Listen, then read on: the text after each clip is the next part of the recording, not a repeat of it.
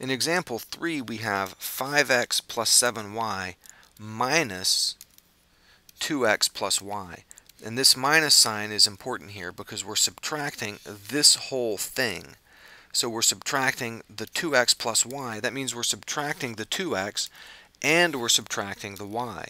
So if we want to rewrite this without the parentheses, we have our 5x plus 7y, and we have minus 2x and minus y.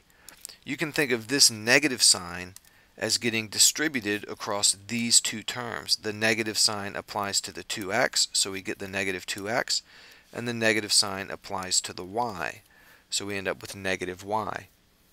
Now we can combine like terms. We have 5x and negative 2x. Those combine to give us a 3x.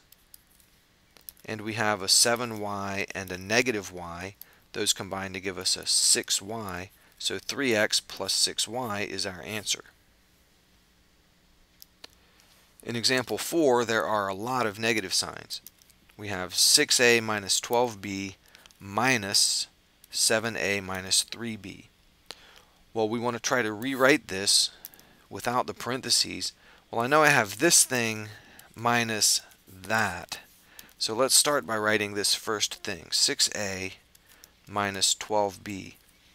Now notice that we're subtracting this whole thing.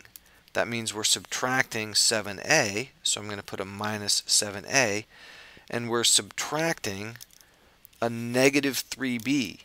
And subtracting a negative is the same as adding. So this is like saying plus 3b.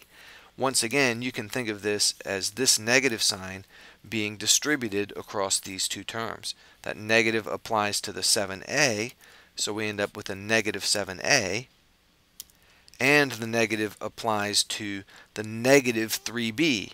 So a negative 3b is a positive 3b. Now we can take this expression and combine like terms to simplify it. We have 6a and negative 7a. That ends up being a minus 1a, and of course we don't typically write the 1, we just write minus a.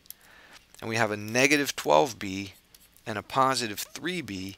Those combine to give us a negative 9b. So negative a and negative 9b, or negative a minus 9b, is our answer.